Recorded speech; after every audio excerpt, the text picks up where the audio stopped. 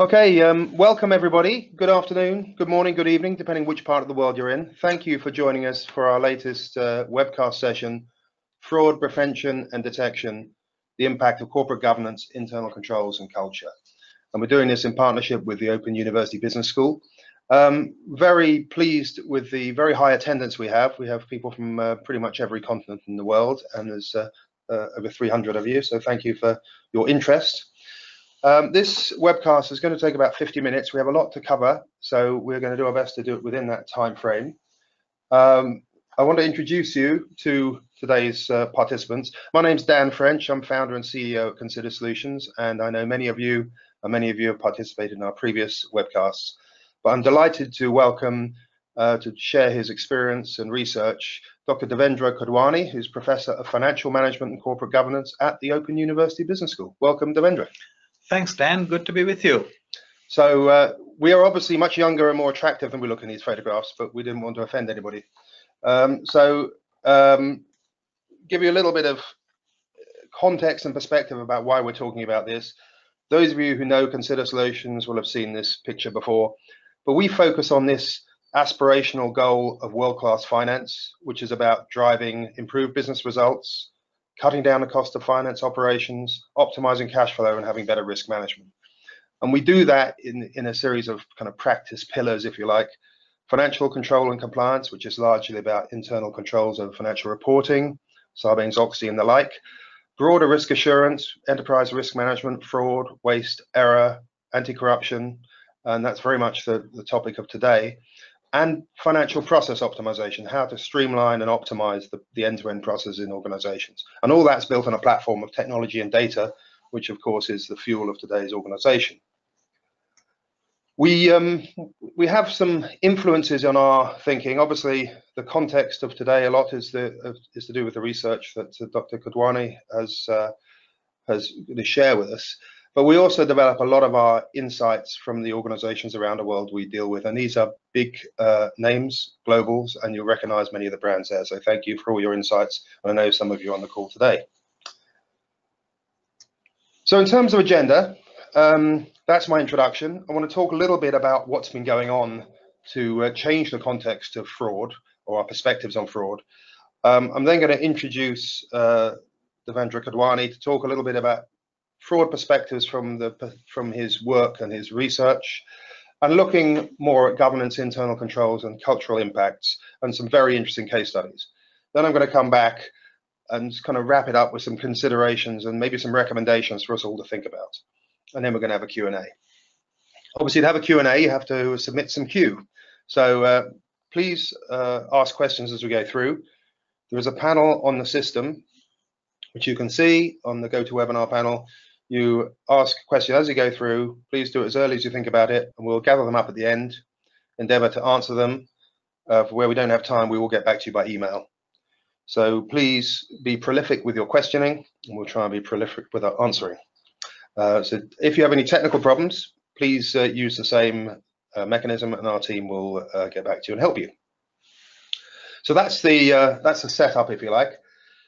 Now, we're not going to let you sit there and listen to the insights. We want to get you a little bit involved. So just very simple poll for you. What's your primary role? This should be easy.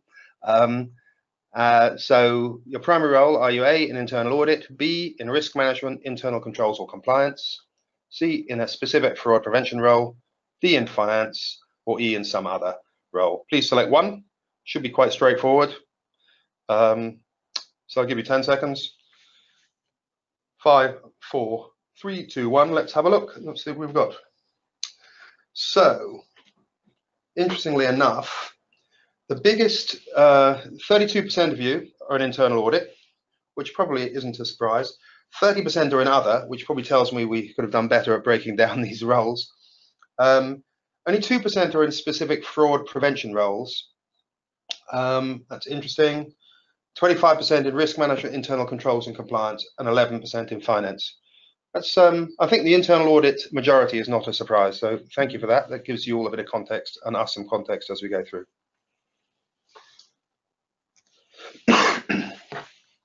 So what's been going on? So in my perspectives, and when we think about these challenges of of how organizations are changing and how our exposure to certain risks are increasing, it's important to think about the context of how we got to where we are. And I think there's two big drives. One is, for 30 to 40 years, we've been pushing the efficiency lever in organizations. And a lot of that's been to do with simplification, standardization, and automation. So we look at the images from the top right, the picture of the globe. It's now very common, more common than not, for organizations, certainly large organizations, to be pretty boundaryless internally.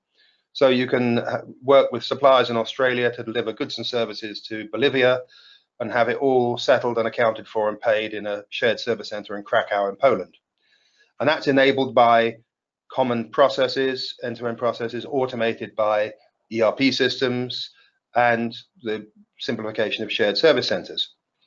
Well, that's great, and it's improved operations no end. But the one thing to remember is now there is no longer line of sight by any individual over the end-to-end process execution. When I started work, it was pretty obvious. End-to-end process execution, the managers and supervisors knew pretty much what was going on. Now there's no one who sees that, and we rely on systems and controls and policies to get a view of that. Now, we're doing all this simplification, standardization, and integrated process. But if you listen to the Association of Certified Fraud Examiners, they've been telling us for 20 years that typical organization uses equivalent of 5% of its revenues to fraud, waste, and error each year. Now, 5% of revenue is an enormous percentage of profit and a massive number. So, yeah, that's not good. So something is not right. What's even more concerning is that number is actually creeping up. And the latest number I saw from the ACFE was about 6.7%. So we've got a challenge here. Now, it's not all fraud because, as they assert, you can't tell.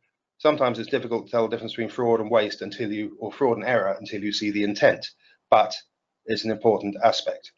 Bottom left, you see the kind of classic breakdown of types of fraud, with asset misappropriation being by far the highest occurrence, and that's basically stealing company property or misusing it. And then, of course, it's important that we bear in mind just simple error. And with all of this progress we're making, one would assume that it's getting easier and cheaper to assure our business operations than it used to be. But if you see the evidence on audit fees, that's not happening anytime soon. So we've been driving efficiency. We've got simplification and standardization, but still not everything's working right. So that's an interesting input to the discussion. The second piece, which I think is even more dramatic and maybe more recent, is the disruption going on in business is really fundamental. And whilst we've always talked about the old adage that change is the only constant, it really seems in the past 5 to 10 years, changes have been stunning, really.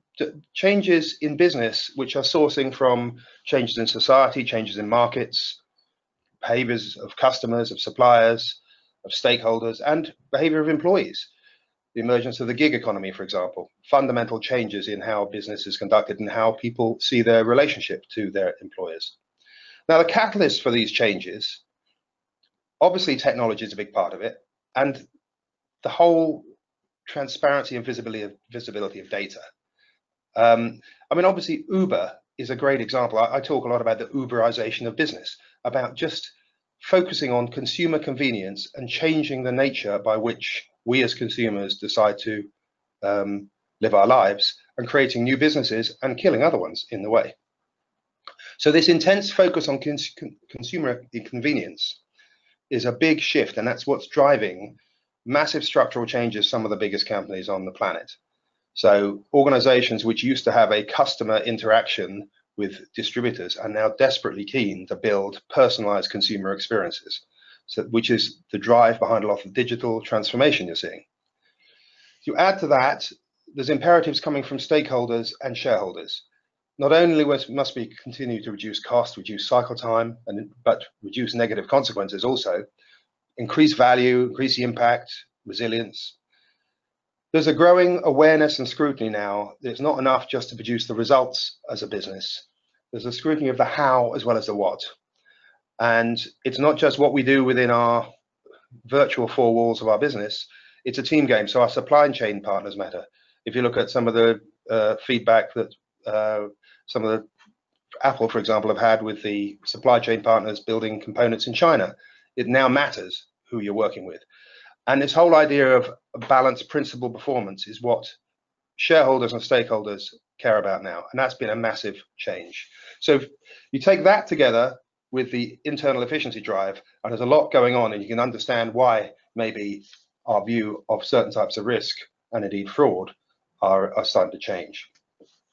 Now, on the topic of fraud and technology, I thought I'd share this, kind of the two stories on this slide, really. One is, in the past 10 years, the advance of technology can be seen very clearly just by what's been in my jacket pocket. But just 2 years ago, our CFO received this email, and which you'll see there. And when you look carefully, we don't have to look too carefully because it's been expanded. The email for Dan French looks a bit unusual, but on his computer, he didn't see the detail of the email addresses. Or Dan French, for your perusal, urgent request. If we look at that, the person purporting to be me is asking our CFO the state of the cash balances and accounts, and could we do a fast banking chaps transfer? Now, I was walking out the office, and Steve shouted to me, "What do you want to know? Yeah, what's that for?" I said, "I didn't understand. What are you talking about?" So he forwarded me the email. I said, "That's not from me."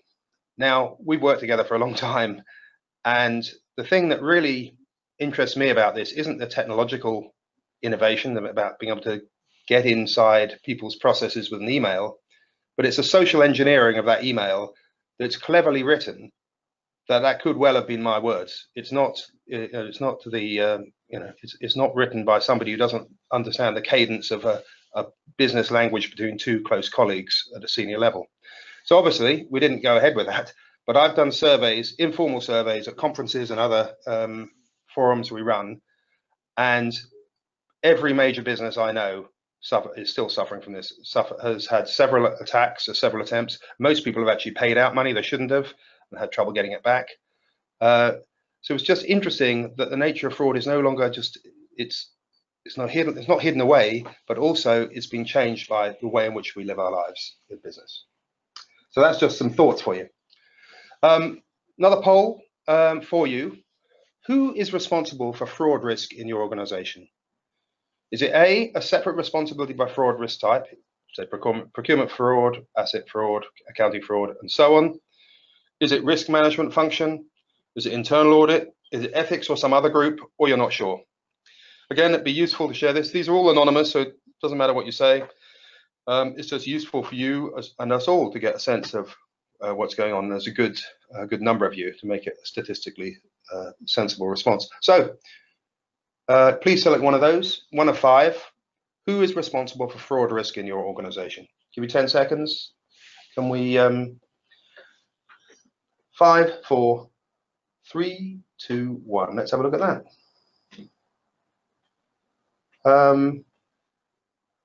That's interesting. So the 30% of you are not sure. And that actually doesn't surprise me. It might be a little bit shocking to many of you, but it doesn't surprise me. And I think that's important to realize. But the second biggest projection there is separate responsibility by fraud risk type, which does require us to know what all the risk types are, of course, which is one of the problems. So when a new fraud risk type develops, that might be why it's such an attractive proposition for people perpetrating these things. 15% in risk management, 15% in internal audit, 12% in ethics or another department. That's a really useful insight, so thank you for all of that. So there's a little bit of a warm-up. I would like now to introduce Dr. Devendra Kadwani. I think it's important to recognize that the Open University Business School is in a pretty exclusive group here, in the top 1% of global business schools, triple accredited. So with his views and his experiences and his research, Dr. Devendra Kadwani. Thank you, Dan. Hello, everyone. It's a pleasure to be with you all. So carrying on from where Dan left, we'll explore here a bit more about what the types of fraud are. I would like to share with you some descriptive analysis of a large database that was collected in North America, and to give you some insights from that.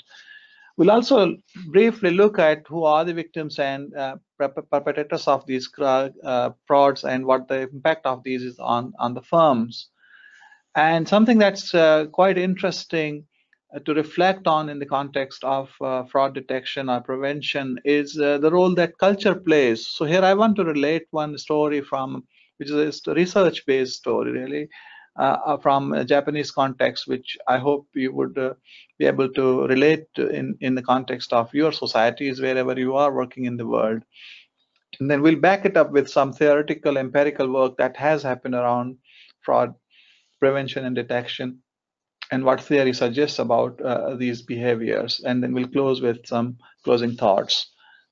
So there are various types of frauds, but broadly you could categorize them into three. As Dan mentioned earlier on, asset misappropriation is effectively a theft or embezzlement of assets from an organization by employees or other stakeholders within the organization. Then there is corruption, which is influencing business transactions inappropriately for personal gain and advantage. And then we have financial statement frauds. Within that, there will be range of type of frauds that can take place. We'll have a quick look at some of those details in a minute. But that actually is a deliberate misreporting of financial information in the annual reports or the financial statements. And if you see that 69% of frauds are asset misappropriations, and looking at the impact of these frauds on actually losses that companies incur, on the right side of the slide, you would see actually the losses incurred are more when there are fraudulent statements in the financial reports. And I think partly this is because those are at the corporate level, so size of the losses incurred is much bigger in those cases. Now this data draws from the research that I've mentioned there by Harris et al. In Journal of Business Ethics. Okay, and the survey data we are reporting is from a Canadian study. Again, for that link is there at the bottom if you were to look at the full PDF file of the report. Now, who is affected or who suffers because of the frauds? As you can see, victim organizations are across the sectors. They are private companies, public companies, as well as government and not-for-profit. But you can see a large number of them are private company, and maybe that's because they outnumber other forms of companies, that's public companies. And they are also, in terms of median loss is also higher in those companies. So the largest proportion and the most losses incurred are also in private companies, as per that study that I referred to at the bottom. The classification of various, so this is where we go in little detail about the three types of frauds: corruption, asset misappropriation, and financial statement fraud. Now, several of you attending this webinar are actually internal audit colleagues, so you would be able to recognize many of those types and subtypes within the financial statement fraud. They relate to net income overstatement or net income understatement, and there are various mechanisms by which it happens. Within asset appropriation, people may misappropriate cash or near cash items or inventory and other assets. And of course, corruption is a more difficult problem because sometimes it is not easy to find where the conflict of interest existed, bribery took place, and indeed there are illegal gratuities. And these cases are difficult in the sense that the legal environment in which you operate might have a different definition of what is illegal or illegal gratuity or bribery.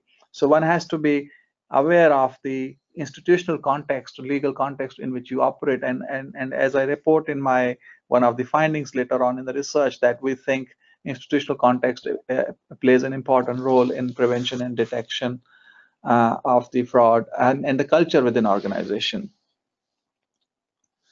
So this is the study we have been actually drawing information from for this descriptive analysis, which is a detecting occupational fraud in Canada, but it's a study of thousands of organizations. So by all means, if you are interested to look at in greater detail, look at this report, which is available online free of cost. Now, who are the perpetrators of fraud? So you can say list includes every stakeholder who could be connected with the firm or an organization. Employees are most common for obvious reasons, one would say. because they have access to information, or their roles and responsibilities allow them to access the assets and the inventories of the organization, board members, volunteers, and independent contractors, suppliers, and others. What's interesting to note on the right side is that there can be owners and executives who indulge in frauds, but they made up less than 1/5 of the perpetrators, but they accounted for the largest fraud losses. And this is understandable because owners and senior executives would be in powerful positions within organizations, so their ability to do damage will be much more if they indulge in fraudulent activities.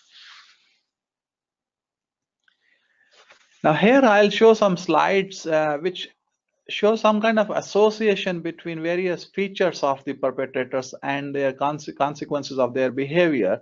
But I would like to put a caveat as an academic, which I should, that these pictures do not necessarily mean there's a cause and effect relationship, but a visible association between two different variables. So on this one, for example, we see that people who are earning high income, and if they indulge in fraud, they also do a lot of damage. So you can see people in high income between 200 and 499,000 Canadian dollars tend to have more impact. It's a sad reflection in a way on human behavior that large income also doesn't stop you from thinking of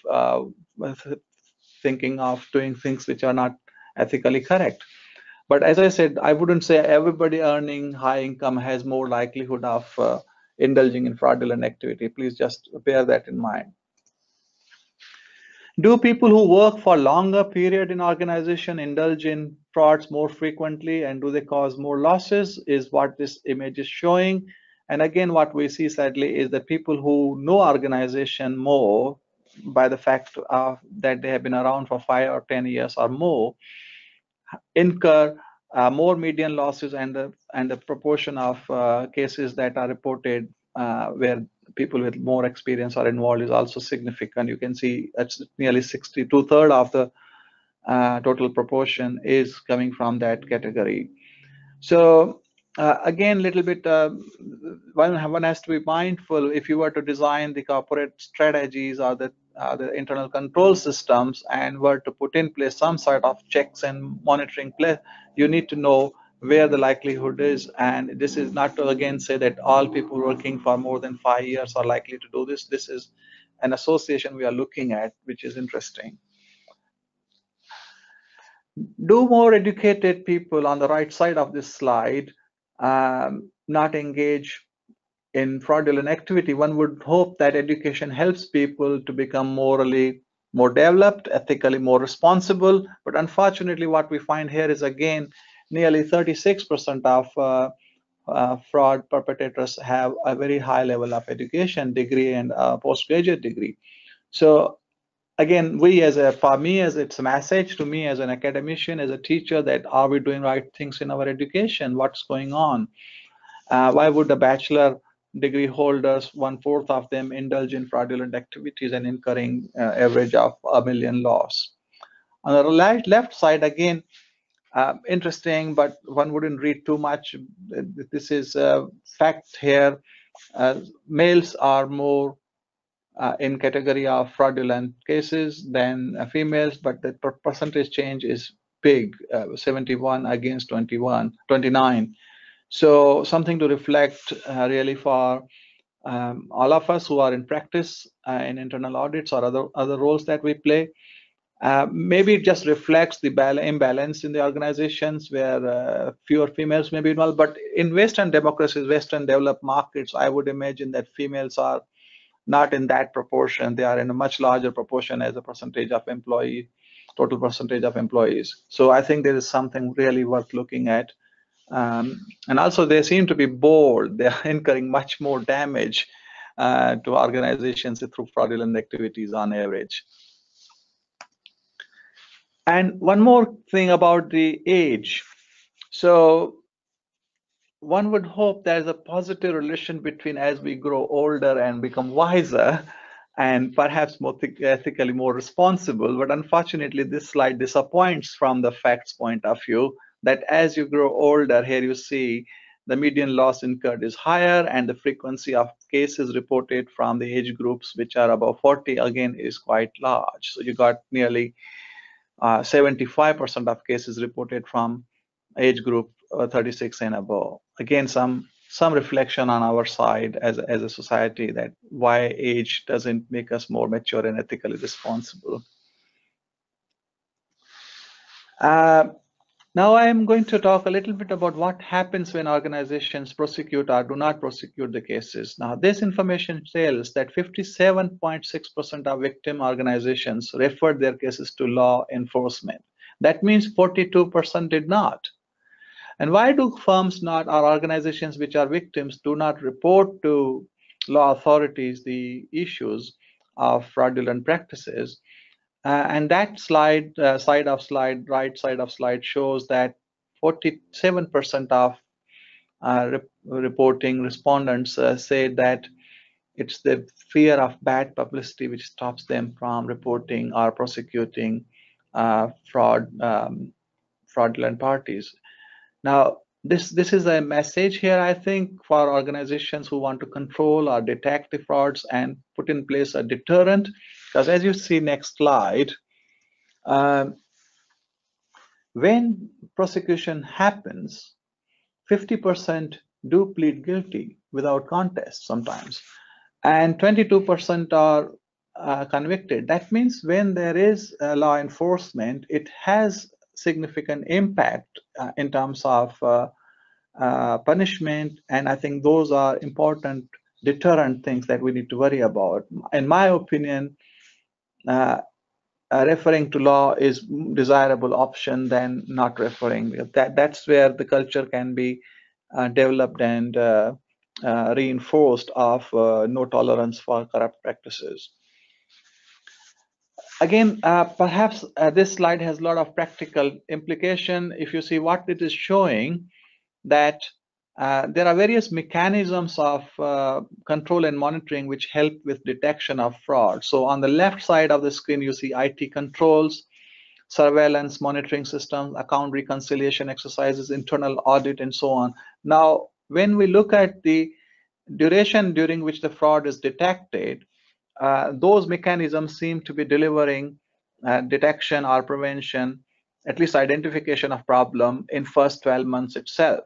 So one should be using those mechanisms carefully, because early detection, as we can see on the other axis, which is the losses, leads to fewer or smaller amounts of loss. The longer it takes to detect a case, then larger is the damage it does. So one has to put in place mechanisms that are likely to detect problem early on.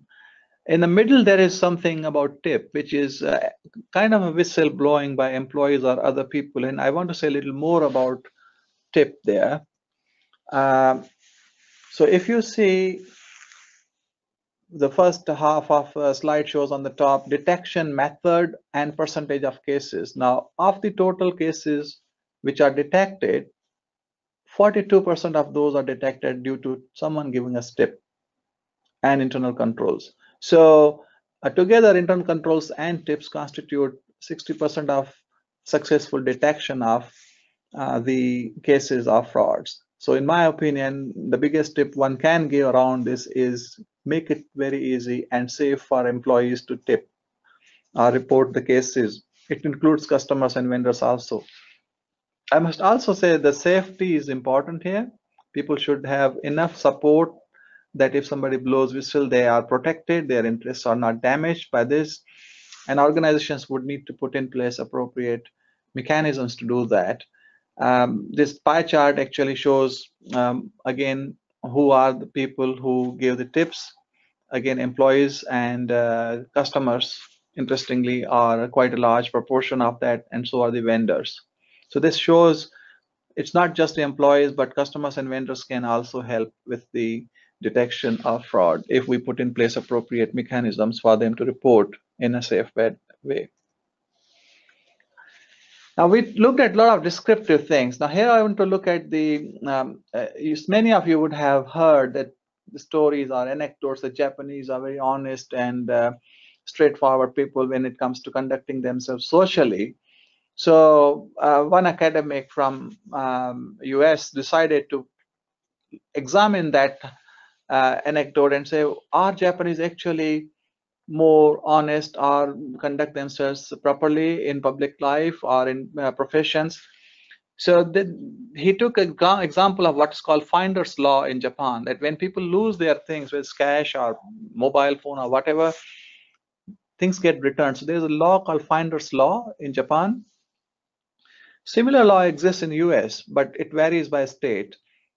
Now, what we find is this story tells something more than legal enforcement, which is what I want to talk about. So if you're interested in this academic paper, I put the link there. You can look up the paper itself. So this came about from a study in Tokyo, which is urban area, and Amori, which is a rural part of Japan. And this study reports that when people lose, for example, umbrellas or clothes or wallets, how many of those come back to a loser?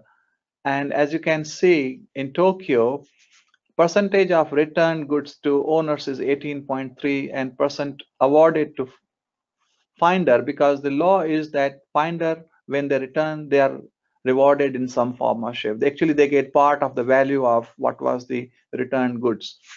And in rural area, the percentages are quite different. So it's 40% who return in rural areas and 22% claim rewards. Similarly, about the cash, you can see 72% of cash is returned to owners. In rural areas, it is 70% and awarded to finder figures of that. So there is some difference between the rural and urban areas, but actually it's quite high percentage of cash coming back, which is very good. Why does it happen? On the side left side, you see a picture, looks like a temple or pagoda, but actually it is a building called Koban. Koban are small community police stations, and they are all over place, dotted all over cities and rural areas. People can walk into them within a mile or so. So when people find something, they report it to Koban or deposit it there. Koban is a mini police station, and many of Kobans are like family friendly. So actually, the building you see looks like a two-story building. It has many of the Kobans are resident Kobans, which means a policeman or woman with family stay in that. So it's a family friendly, accessible police station where people go and deposit. And this is a cultural thing. But to test whether this holds outside internationally as a cultural behavior, this researcher tried this another study in US this time and New York, in Tokyo.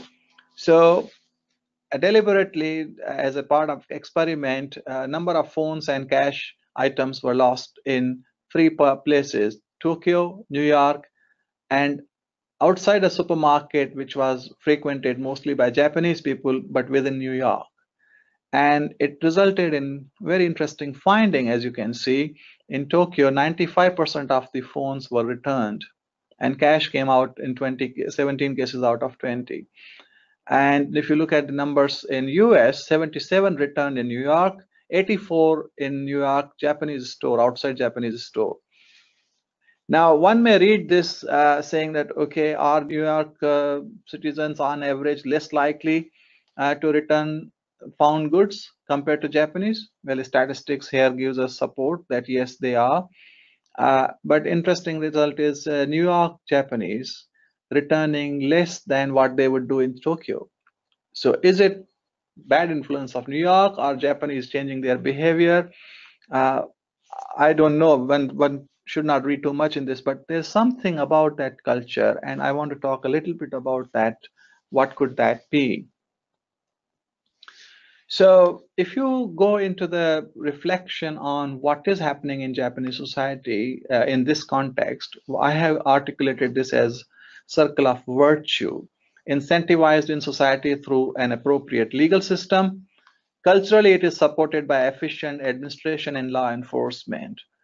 Now, this Koban is a well-oiled machinery administrative system which is accessible for anyone. They can go into it without fear or any issues. Education level is very high in Japan, which makes difference, and I'll come back to education role later. The law also requires that one has to return lost property when they find it. Finder actually gets rewarded, and those who don't return, they get punished as well.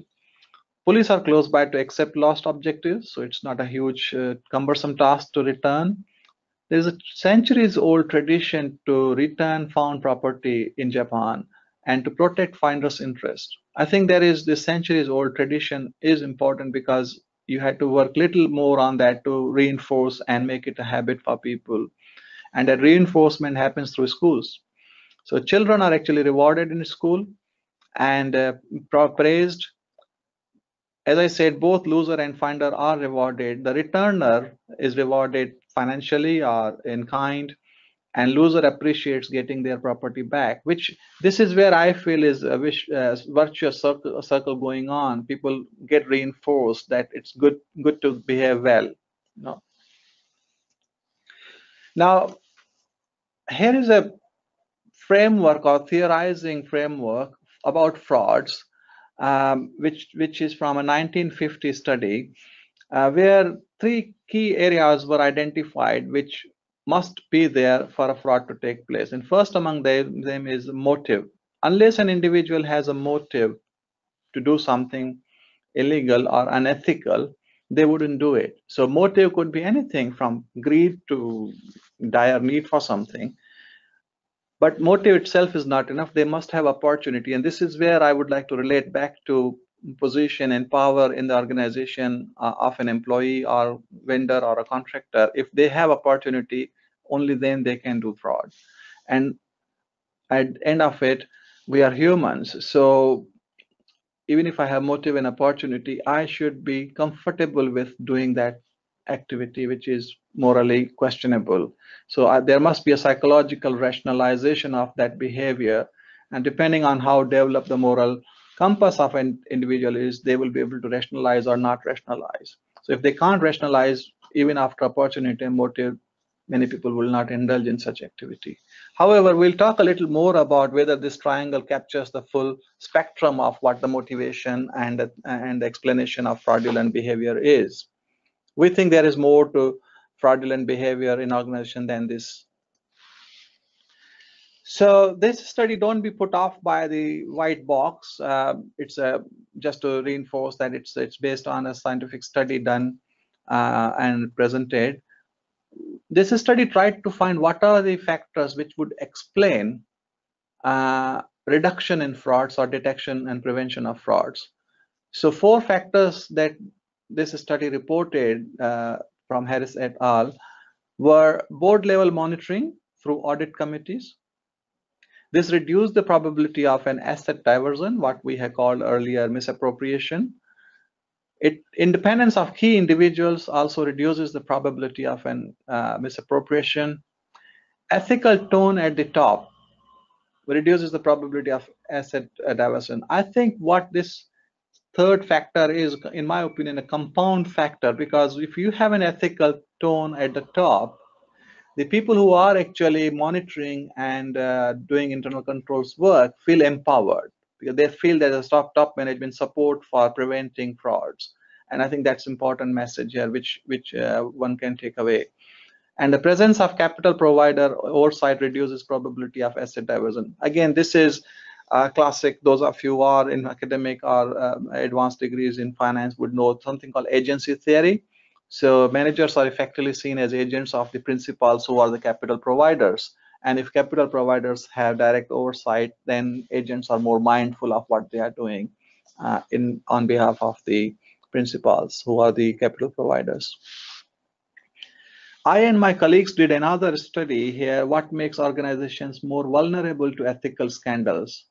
Now, we looked at 253 scandals that were reported in public media and studied some features of the corporate governance in those organizations from the reported annual reports. So we came up with 3 clusters of factors which we thought were related to overall organizational ethical vulnerability. And those 3 clusters were organizational ethical infrastructure, which would include, I said, like tone at the top, other mechanisms, training of employees, sensitivity to ethical and legal implications of their behavior, uh, code of conduct. Then we had internal corporate governance and financial performance indicators. And then we looked at the impact of external context, such as legal, what's the law enforcement in particular country where we have got the case, or how effective is the law enforcement, what's the index of openness and transparency, and so on. So we tried to capture some of those factors as 3 clusters. What we found was that financial costs, first of all, to put this in context, that is fines and penalties relating to OEB, in these cases, organizational ethical vulnerability, are more than 45 billion for a sample of 253 companies that we looked at just in 1 year. Now, this is the recognized cost directly paid by organization as fines. Losses incurred would be much more or different. What we found are large boards are more likely to be ethically vulnerable. Now, this may look counterintuitive, to be honest, because one would expect large boards can monitor it closely and so on. But whether we are losing noise, or there's a groupthink, or dominance of some board members, which is not captured in the variable, could be the reason. We also found significant positive association between number of board meetings and OEV. In a way, more active monitoring or reaction during potential, because our study also had a sample around financial crisis. So my hunch is that this variable is actually picking up a lot of board activity during the financial crisis and risk management activity. Higher executive compensation also may increase OEV, because we know from finance theory that options-based or bonus-based compensation tends to increase the risk appetite within the organization, which then may lose sight of what's going on in the internal controls. Findings also raise a question about the organizational structure that I talked about, infrastructure. Training programs and code of ethics and commitment to business ethics may not necessarily decrease OEV. That means you may still be vulnerable to frauds and scandals even if you have a training program, because culture or shared objectives are more important. Study has also shown that individual and organizational ethical decisions are interrelated in real life. Now, one of the issues with research is that when you do research, you don't necessarily see the whole picture. You are looking at only small part of the data available. So we were looking only at the published information. One has to see that individuals don't necessarily become different individuals when they come to work. They are still carrying their baggage as cultural and social ambitions, whatever they have. So one has to study this in greater detail by talking to people to actually see whether individuals behave very differently in their personal decisions about finance or economics and when they are doing as part of the business. So I'll stop by saying a few things to consider. One is that frauds happen in all sectors. There are 3 broad categories of frauds we had talked about. It's worth noting that institutions instituting good corporate governance mechanism, such as internal controls, audit committees, risk committee, can prevent and reduce the probability of fraud. Early detection minimizes losses and frequency. I think that's a very strong message, in my opinion. Worth investing time and technology in those processes.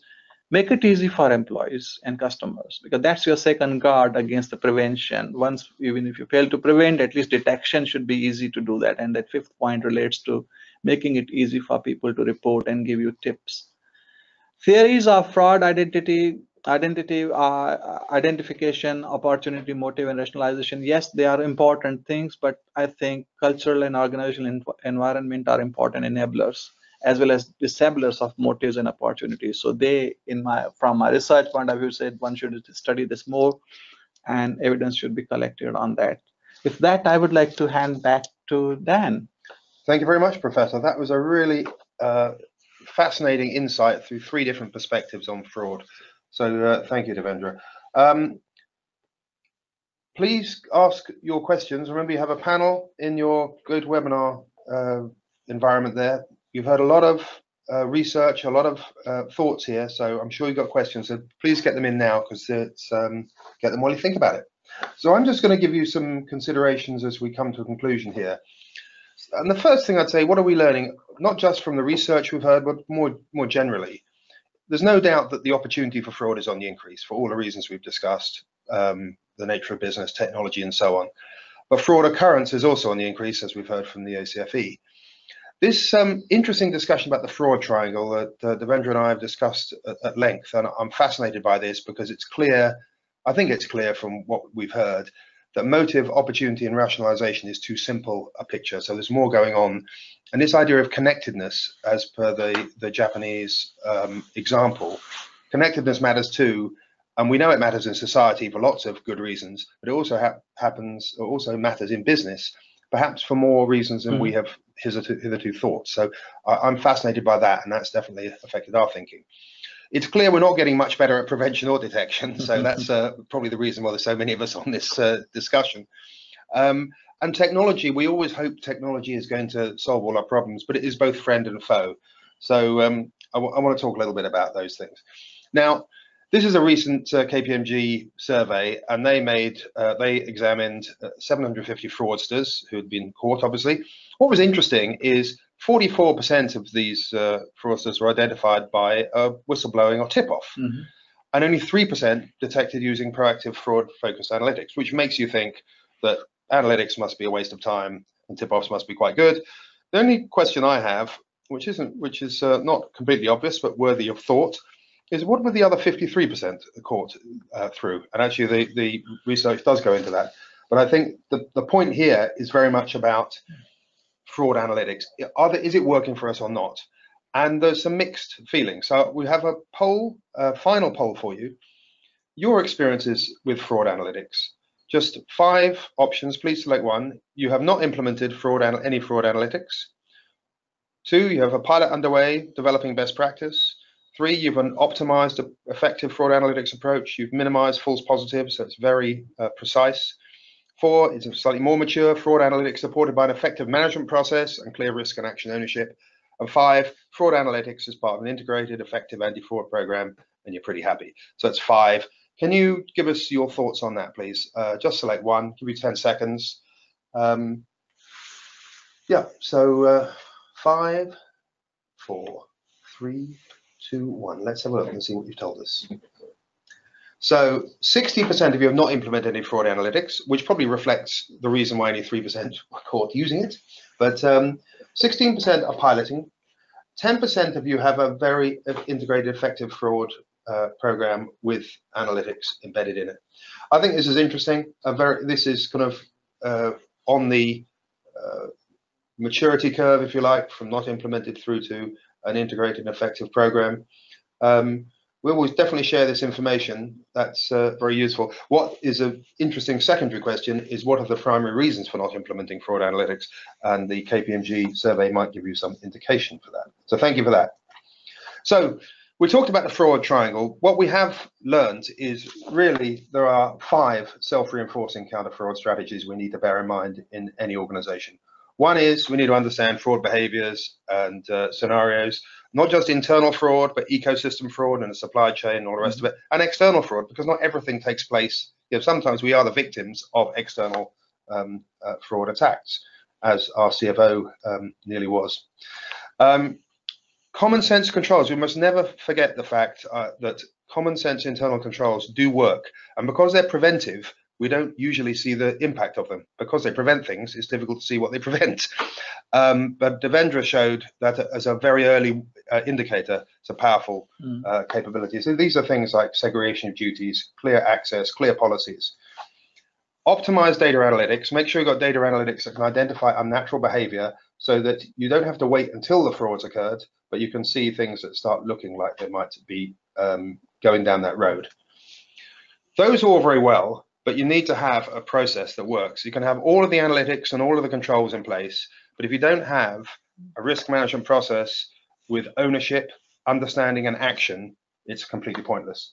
And I think that is a weakness for many organizations who may try some of these tactics. And then the thing that's changed here is this idea of connection and communication. It's not specifically or uniquely a counter fraud strategy, but as we've learned from some of the research that Devendra has shared with us, and from observation, it is clear that the connectedness of those in the organization has a massive defensive, preventive capability. And it also has broader impact, because even for external fraud, it makes people more vigilant. If they're more connected to the organization, they're more vigilant about things going on outside that they might not otherwise care about. So, and we also know from experience that working in a connected organization is actually more enjoyable. It has a lot of other benefits. So I'd say these are the 5 self-reinforcing strategies worth thinking through, more than we used to think. The process, excuse me, just thinking about the end-to-end process, which again, sometimes goes missing. Executive ownership, governance, tolerance, we need to understand that. We've talked about understanding and assessing the fraud risks and those scenarios. And we need to have a prevention strategy, a detection strategy, and a pursuit strategy. What do we do when we find one? So how do we validate, investigate, prosecute? And as Devendra said, prosecution, whilst it's time consuming, is a very good deterrent. And then the communication strategies, all of that is an important part of the process. Now, technologies, as a friend or foe, we all, even the most aware of us, tend to expect technology to do more for us and be more pervasive than in reality it is. And when you think of systems, I'm talking here also about controls and policies as well as technology systems. Many of you will have seen this picture before. It's the entrance to a parking lot. You drive in. If you look very carefully in the middle of that picture, there's an electronic parking barrier. You swipe your ID card, it opens, lets you through. On the way out, you do the same thing. And every 3 months, the provider of the electronic parking barrier can come in, they connect to a computer, and they prove that that is 99.99% perfect as a preventive control. It's only when winter comes and the snow falls, you realize that that isn't really the question you need to be answering. And the tire tracks in the snow, to me, relate to the law of unanticipated consequences. It relates to detective analytics combined with preventive controls. It tells a load of stories, but it's important for us always to remember that technology, sort of blind belief in the technology, is a dangerous, dangerous game. So as consider solutions, what have we learned? Certainly from on the journey through, has learned a lot of things, and our conversations with Devendra have helped us a lot as well. There's no doubt at all that counter fraud, like all risk management, needs a living strategy. You can't just have a few policies on the intranet and hope that's going to solve the problem. Connection and community in the business is key for lots of reasons beyond fraud, but massively impactful for fraud. So we've even refined our own risk review approach based on these learnings. Most frauds that we have been exposed to, and we've worked with both with case studies and specifically with clients, these exploit the simplest of controls, or weaknesses in the simplest of controls. Lack of segregation of duties, lack of deleting people's user accounts when they leave the company. A lot of these things happen by people who've actually left the company, but still got access to the systems. Focus on analytics at work, use multiple techniques and disciplines. Lots of excitement. When you talk about analytics, there's lots of excitement about new technologies, AI and machine learning. We've got a 3-year research program and all this, and there's some very powerful techniques, but don't assume the new techniques are right for everything. And a successful fraud analytics approach needs a bit of convention and a bit of innovation. Without governance and ownership, there's no point in doing anything. And what we've realized is our 3 pillars in our little temple you saw at the outset are more connected than ever before. So risk management and internal controls over financial reporting and financial control and compliance, and the very process optimization, they all relate very, very closely. So this is a human condition. We always hope for an easy fix to a problem. Is there one thing that I can strike out this issue with? And I like this quote by Atul Gawande. He's a very well-respected surgeon and wrote about how to be a better surgeon. And there's a more recent quote by Dave Brailsford, who was the chief of the GB cycling team in recent Olympic Games, who had amazing results by not focusing on just making sure everyone had more oxygen in their lungs, but this idea of the aggregation of marginal gains. Improve everything by a small percentage makes a massive increase. And I think that's true in a lot of business endeavors, and certainly true in counter fraud. So considerations and recommendations from what Devendra has talked about and our own observations, I would consider and develop a connection and communication strategy, not necessarily within the context of fraud, but more broadly, but around collective responsibility. Understand fraud scenarios and behaviors against your business model, your business, your process, and compare and learn from peers in other organizations. And not every organization is the same, not every business model is the same. Make sure you've got common sense preventive controls. We've talked about that. You've got your joiners, movers, levers governance fixed. Implement optimized smart fraud analytics and develop a management process that you know who's responsible for what as you go through these processes. And I guess with every discussion which has a looking at technologies and new approaches, there's this inevitable maturity curve with this peak of inflated expectations. As I mentioned earlier, people think, oh, artificial intelligence is going to solve all these problems, or blockchain is going to solve all these problems, or something else which nobody understands properly. And the reality is that this is a Gartner hype cycle, but I love this.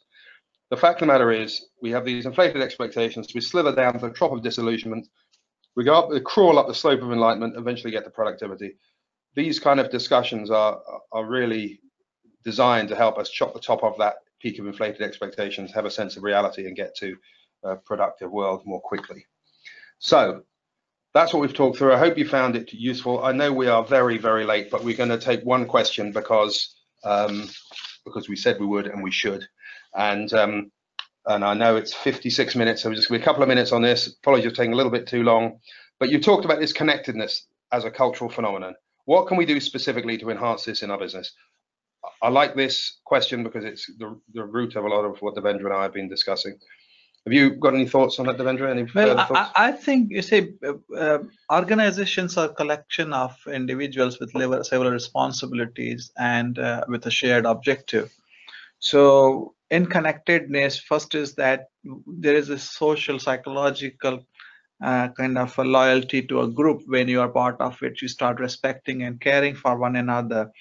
And that itself can be a dampener in one's thinking. Even if one had a strong motive, it raises a rationalization bar in a way of morality. Yep. If you are connected more with organization's purpose and respect your colleagues, because at the end of the day, stakeholders within our organization who are victims of frauds suffer the consequences. Now, stakeholders include your colleagues and so on. So more one can reinforce that sense of fairness with your colleagues and the other stakeholders who are involved in organization, less likely is one to consider indulging in fraudulent activity. And perhaps it also creates atmosphere for whistleblowing. People become less tolerant of that kind of a behavior because just not equal kind of a treatment of your colleagues. Yeah, I think that's a great example. Yeah, but there's also this question around other things that are happening, isn't it? So I think that the whole issue of belonging, I mean, I think if you feel you don't have connectedness in your organization, I don't think there are any quick fixes. That's the first thing, which is a bigger issue. But if you've got some of it and you just want to strengthen it, I think that's the idea of connecting to the purpose of the organization. Does everyone feel a part of it? Fairness, we've talked about.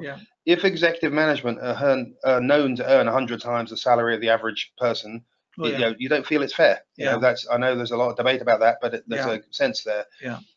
Is the care respect for and by the organization? Can you demonstrate that? Collective commitment and responsibility. There's a really good education. In fact, education is a key part of this, but there's a really good example on YouTube, which you can search. The UK National Health Service have a counter-fraud authority, which have got a great approach in terms of videos they provide to all employees, which help people understand that fraud is both prevalent, but they have a collective responsibility to prevent it and also collective impact because of its effect. So it hurts everybody. And I think you should, if you're interested in this, look at their videos and think about doing something similar. In fact, use the same one because it's very, very good. If you can't find it, send me an email and I'll point you to it. But I think it's very, very good, simple video. Anyway, we have a lot of questions. We will respond to you all by email. I do appreciate you taking nearly an hour with us today. I want to thank Dr. Devendra Kudwani for his time. It's been really insightful. If you have any more questions you haven't asked yet through the system, send me an email and I will discuss with Devendra. We'll get back to you. And I hope you found it as stimulating as we have. Thank you very much.